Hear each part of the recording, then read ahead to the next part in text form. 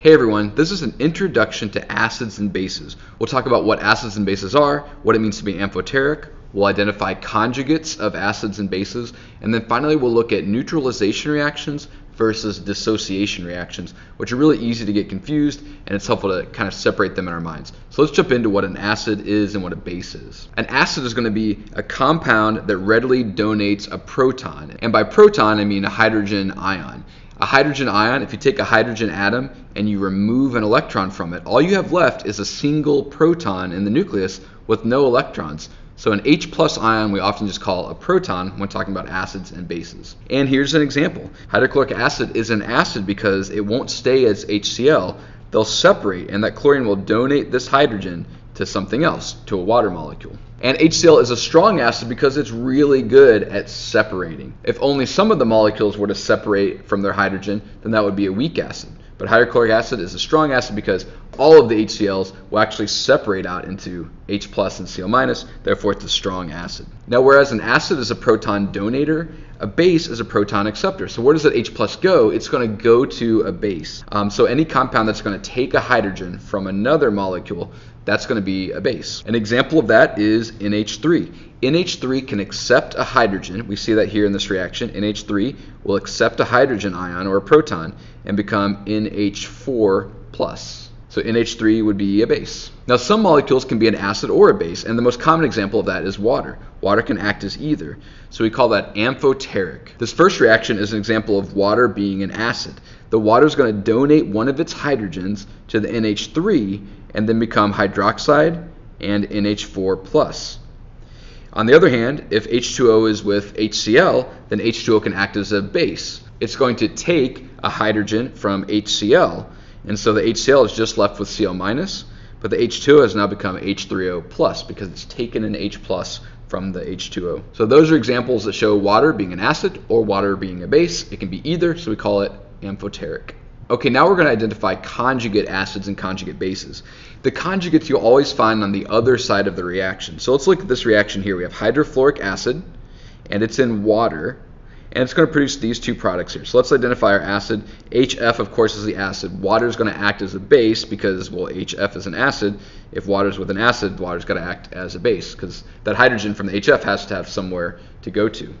It is an equilibrium reaction because hydrofluoric acid is a weak acid. That means in solution we'll have some HFs, but some of those, not all, that would be a strong acid, just some of those HFs will dissociate to become H+ and F-. Now where does the H+ go? It's going to go to the H2O and become H3O+. Now to identify the conjugates here, all you have to do is take the acid and find the species on the other side of the reaction that's the same thing but with the hydrogen removed.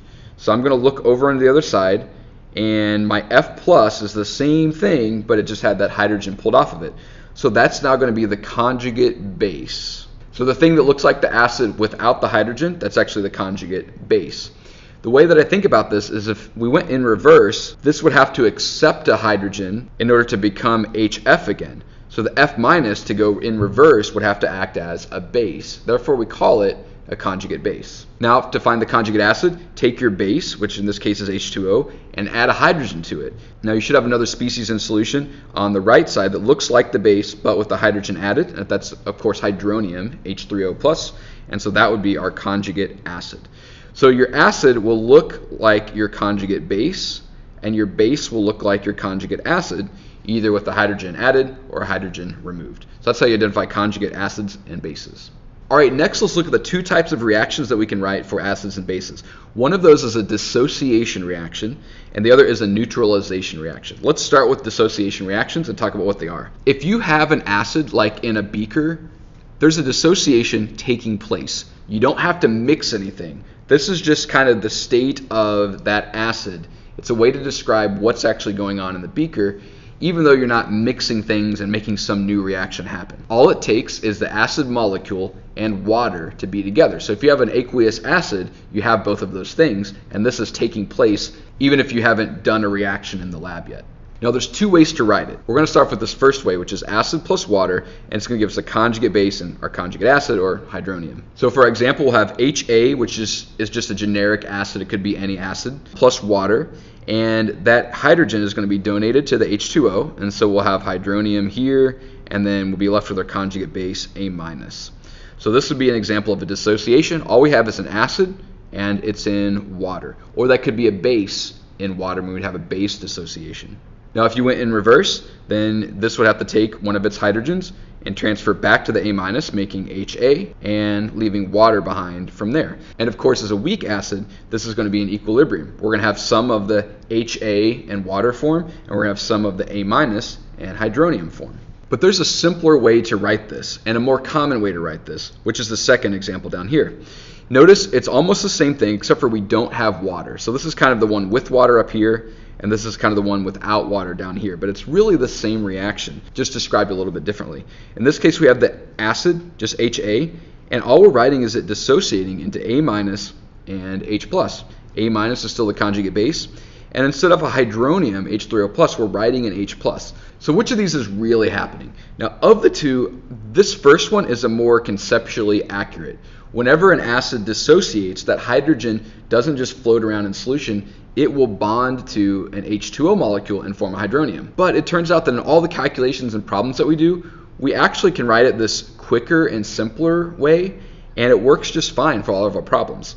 So this second way will be the more common way and a quicker way, but if you want to be the most conceptually accurate about what's really happening, the first way is a little bit better. Now the Ka expressions for each actually end up being basically the same thing. Let's take a look. In the first one, our Ka will look like this. We have hydronium and the conjugate base, which is A- here, and we find those on our product side. And then for our reactants, we just have HA because remember, water is our solvent, and so we don't include that in our K expression. So we have hydronium times conjugate base over our initial acid form. And if we write the Ka expression for our second way to write this, we get something that looks very similar. The only difference between these two is that this one has an H+, whereas this one has hydronium. But remember, what does H+ actually mean? Well, in reality, like we said, it's not just H+ floating around in solution, it's really H3O+, but it's quicker for us to write H+, and it works for all the problems that we solve, so we often use the second way. And so either of these are really the same thing. We can write it both ways. So that first way is more conceptually accurate, but the second way is more common, and it's going to be quicker for us. So I would say be familiar with both, but we'll use the second way more often than the first way. So that's an acid dissociation. That acid will split off a hydrogen and form a hydronium ion and the conjugate base, and this is happening in solution all the time if you have an acid. Now, a neutralization reaction, you got to mix some stuff. You have to take a base, and you have to take an acid, and you got to mix them together. So here's an example. If you have hydrochloric acid and you add sodium hydroxide, and you mix those two together, suddenly you've got an acid, you've got a base, they're going to react. And this will always include a one-way arrow. It doesn't matter if these are weak or strong. If you take an acid and you take a base, they're going to go one way to form these products. And the products that they'll form is salt and water. And in this case, we're going to form sodium chloride, which is table salt, but it could be any salt depending on what these acids are over here. And of course, it's going to form water. A hydrogen from the acid and a hydroxide from the base are going to come together to form H2O. And like I said, that always includes a one-way arrow. So keep these two separate in your mind. Whenever we're looking at acids and bases, we'll have to do dissociation reactions, and whenever we see a Ka expression, that goes with a dissociation reaction, such as this right here, or this right there. And we also have a neutralization reaction. That's when we take an acid and a base and we mix them together in order for them to react and neutralize each other, and we form a water and a salt as a result of that. All right, so that's an intro to acids and bases. Thanks for watching.